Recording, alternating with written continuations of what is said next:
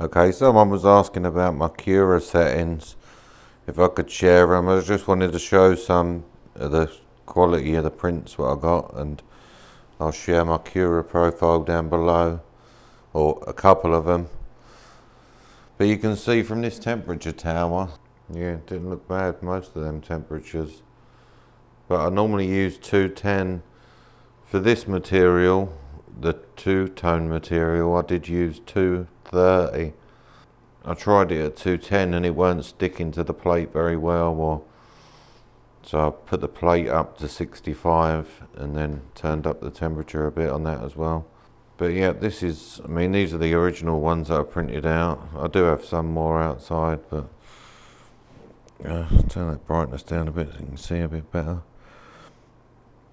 Yeah, these were the first original ones I printed out, so I mean right from the start it was coming out quite nice. This was just a test of a new material.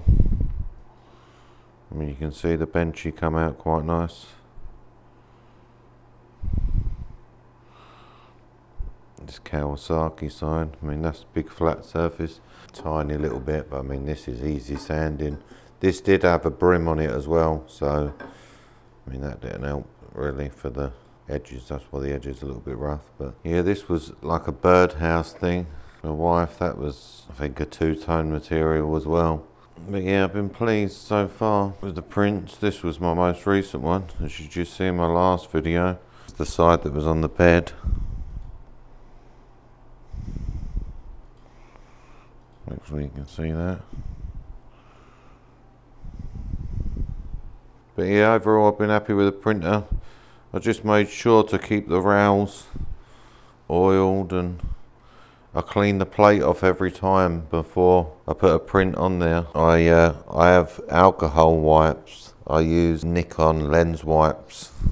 They last pretty well. I mean, you get 200 in a box. I'll share my profiles down below, and I just wanted to show some of the quality from it. But like I say, I've been really pleased. So thanks very much for watching. Please like and subscribe, and I'll put out another video as soon as possible. Thank you.